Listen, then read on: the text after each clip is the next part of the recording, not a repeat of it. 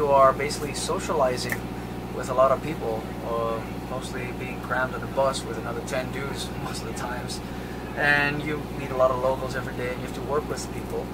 The most important for me is be nice. Don't be a dick.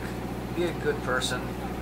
Say please and thank you, and yeah, you'll be surprised how far that will get you, actually, if you're nice.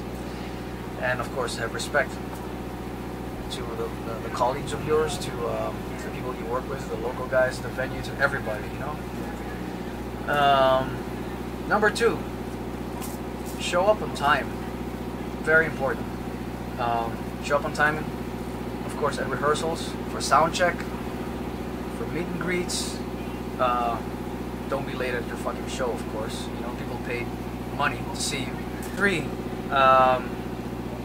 bring enough clean underwear and socks. You're gonna need it, for sure.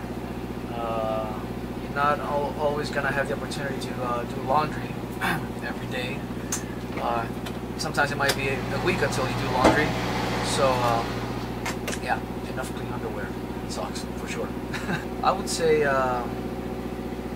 number 4, I would say, try to eat as healthy as possible.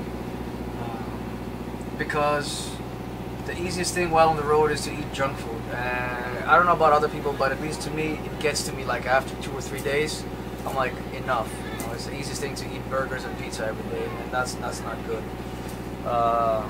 You start feeling low after a while. So yeah, try to hydrate. You know, drink a lot of water. Try to eat healthy. Eat vegetables. Eat fruit as often as you can. Shower every day. If you're getting off that stage pretty sweaty, make sure you shower.